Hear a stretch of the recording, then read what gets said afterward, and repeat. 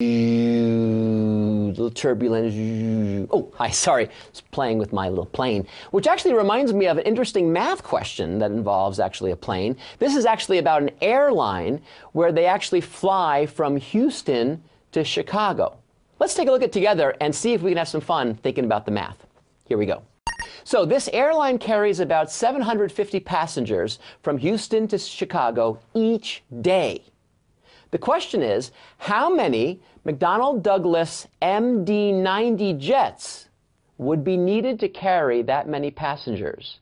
And then how many empty seats would there be?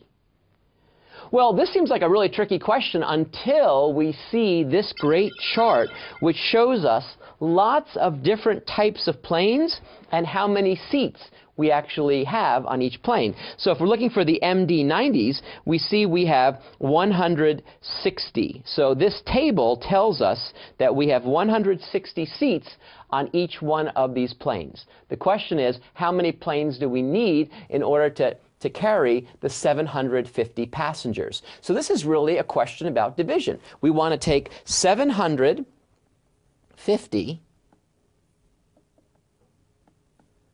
and divide by 160. That's going to tell us how many planes we need. So before we actually perform this division, we can actually estimate to get a rough sense of how many planes we might need. And how would we do that? Well, one way to do it is just to estimate. And so let's find a compatible number. So let's find a number that's compatible to 750 that's near 160.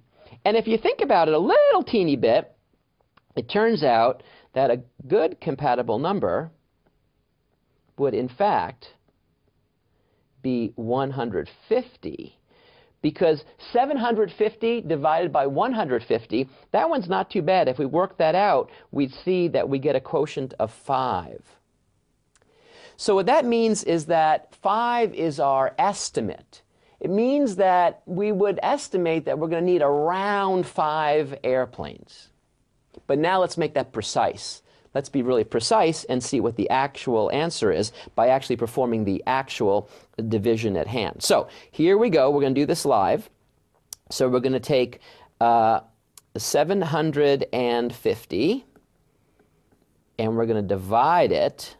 I love making this little symbol by 160. And so here we go. Well, 160 divides into 750 4 times.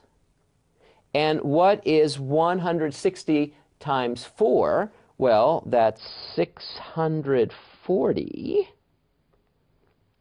And now remember, the rule is to subtract. And if we subtract, we see 110, which notice is smaller than 160, which is good. And actually, that is the remainder. And so what we see is the answer here is we get a quotient of 4 with a remainder of 110. So that's the answer. The question is, what does it mean? Well, what it means is that we need 4 planes.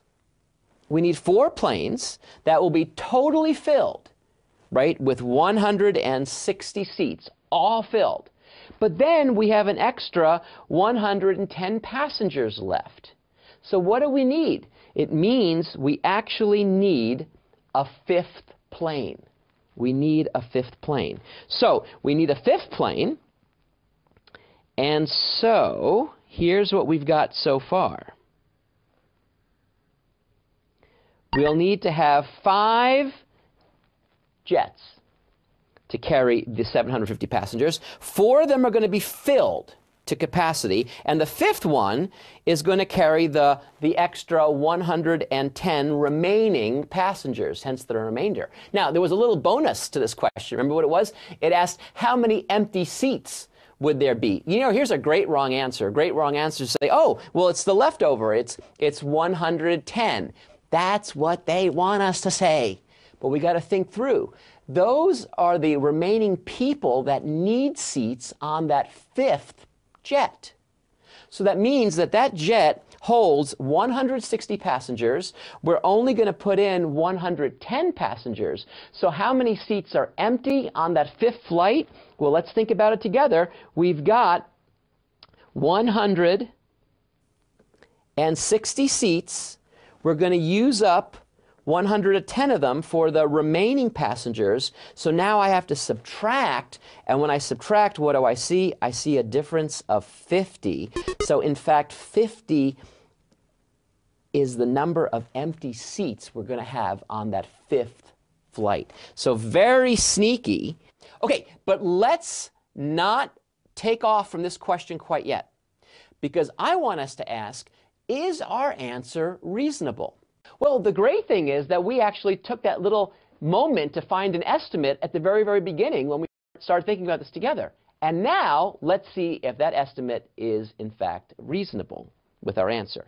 Well, remember, we estimated, by finding a compatible number of 150, that we would need 5 jets. And what do we see now? Well, now we see, in fact, we need 4 full jets and then a 5th jet that's partially full, not totally full. So in fact, we do need 5 jets, and that's exactly what our estimate was. And what we see is that the reason why it wasn't exact was because we didn't totally fill up that 5th jet.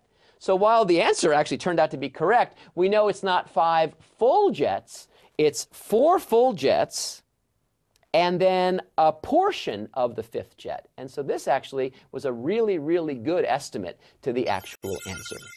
Well, the important thing here is that by thinking about what the question is asking and the information that we have, we are able together to figure out what operations we need to actually use, in this case, division and then subtraction, to be really careful that we're answering the right question when they asked us how many seats were actually going to be empty.